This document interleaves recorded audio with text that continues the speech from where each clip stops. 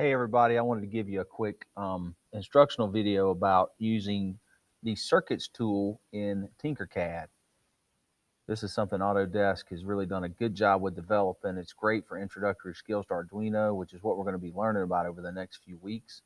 Intro to circuits and electrical engineering and that sort of stuff. Once you log into Tinkercad and you go to tinkercad.com and log in with Google, because you do have a Google account and it is something that the school supports, you'll get into Tinkercad. Now, once in, you can join my class, and you'll need to do that because that's how I'm going to check on your virtual labs when you build these things, these circuits and things like that. But if you'll look, like this is 3D design, and you can see this is things that were modeled in Tinkercad. And on the left side, you have something over here called circuits.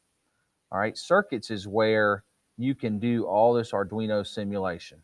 Now, under circuits, you can create a new circuit, you can save projects, you can do all kind of different things.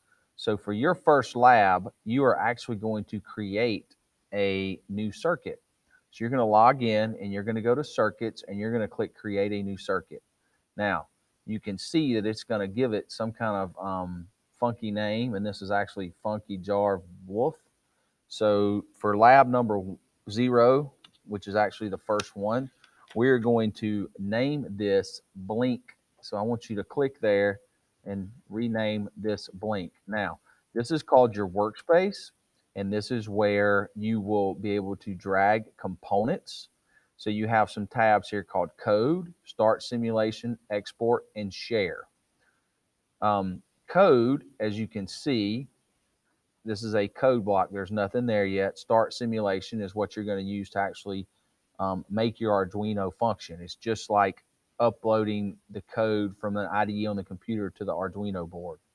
Over here you see you have all these components and parts. So you're going to make sure that you go to all components, and then you're going to scroll down and you're actually going to find an Arduino, just a plain Arduino R3 board.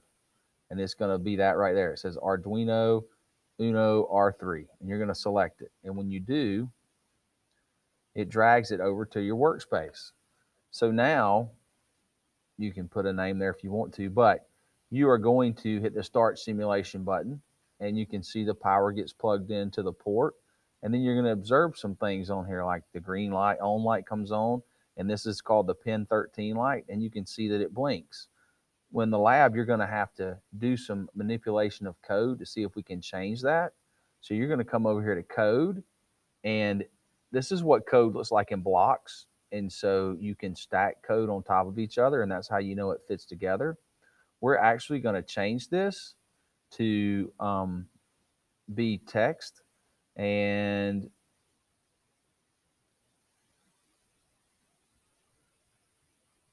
I can't do that until I stop the simulation.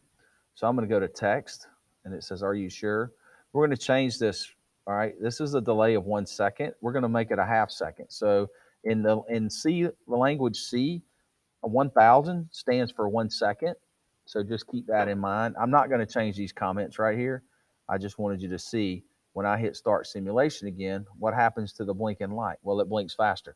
Those are the things you're going to need to answer. Those two things. Very simple. You can play around in here. The great thing about this simulator is that it gives you the ability to build things and test the code and not screw it up. You can import code. You can copy and paste code from Arduino libraries you find online and things like that, and test how things are set up. And when we get into the more complicated builds, you're actually able to, let me get rid of the code here.